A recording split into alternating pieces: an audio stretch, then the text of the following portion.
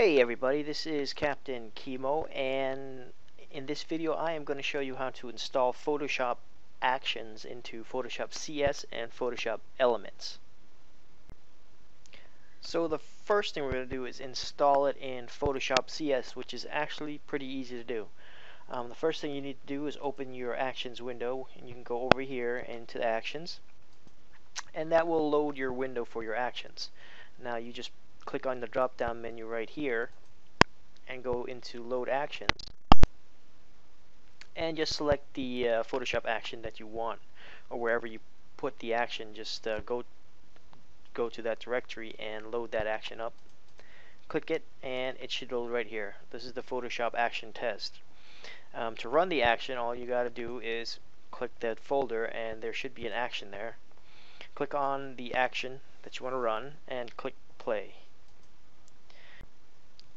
To install an action in Photoshop Elements is a little trickier than installing it in Photoshop CS.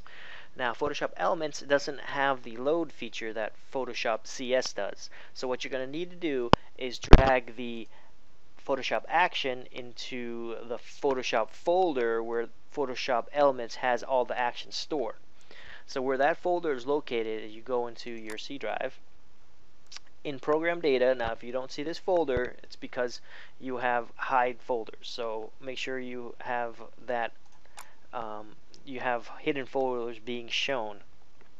So now I'll click that, and then you'll need to go to your Adobe folder in the Photoshop Elements, in the 9.0, in the locale, in the en/us, in the workshop flow panels, in the actions. Now here is where all the action is being stored for Photoshop Elements. Now that's quite a bit of a loop-de-loop to get to this one folder. What we're going to do, the best way to find this folder is to do a search, and what you'll want to do a search for is lose weight. So open your Finder or however you would search your directory and search for lose weight. So I'll click that, and I'll do a search for it, and then let your computer do a search for that folder. So once your search is complete, all you gotta do is right click and open File Location, and it'll open that that folder that the actions are being stored.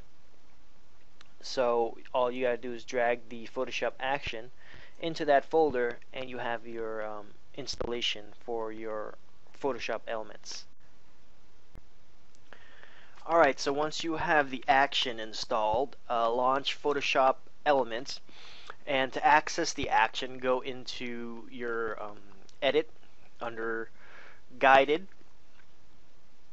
and then look for Action Player, click on that, and then it should be under your Photoshop action test is right here, and there it is. You click on that, and then you select the test action or whatever action pops up, and you click play, and then it will play the action, and you go back to your edit under full. You should see a levels adjustment. So it played the action, and it created the levels adjustment as it would in Photoshop CS.